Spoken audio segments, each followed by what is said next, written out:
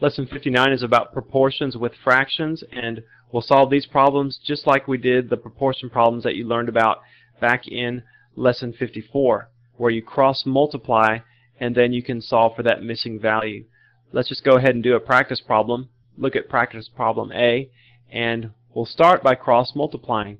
1/2 times x, that would just be 1/2 x is equal to 2/5 times 1/3, and that would be 2/15.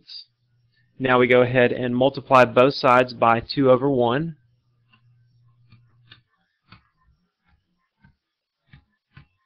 And that cancels everything on the left. That gets our x by itself. We end up with 4/15 on the right. X equals 4/15. Our first step was to cross multiply, and if you have forgotten what that means we multiply across like that, and we multiply across like that, those two factors. It's just a shortcut. Instead of using the multiplication and division rule several times, we can skip a couple of steps there by doing cross multiplication. Look at B. Now, if you remember what I told you when we were talking about cross multiplication before, if the variable is in the numerator, you don't have to use cross multiplication. But in this case, when everything's in terms of fractions, it really is easier to just go ahead and use cross multiplication. So let's do that. X times 2/3, that would just give you 2/3 x. And that's equal to 1/3 times 1/6, which is 1/18. Multiply both sides by 3/2 now.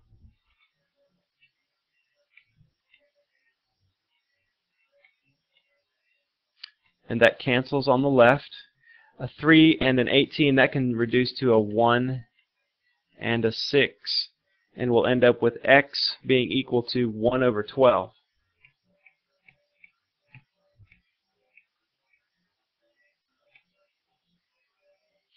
So cross multiplication was easier there than multiplying both sides by 1/3. We still end up with a complex looking fraction on the right hand side.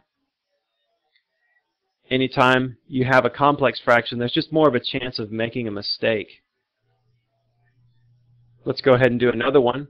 Cross multiply, and we'll get 1/4 times x is equal to 3 times 1/8. That's the same thing as saying 3/1 times 1/8.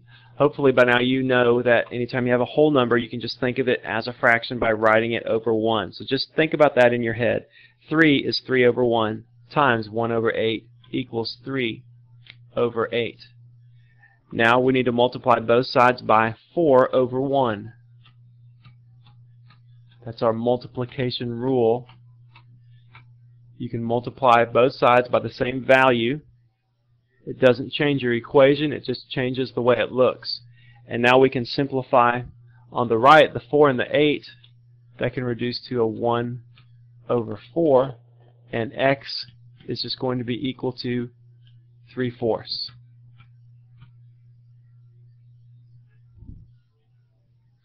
And actually that reduces to 1/2, not 1/4. So x should be equal to 3/2 instead.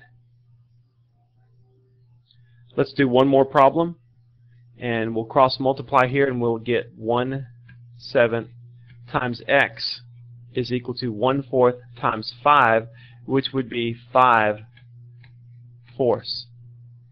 Now we'll not cross multiply, we'll multiply both sides by 7/1. Cancel on the left, and we end up with x is equal to 35/4. There's nothing we can reduce in that, so we just leave it 35/4. When you have proportions that contain fractions, just cross multiply as usual, solve for your missing value.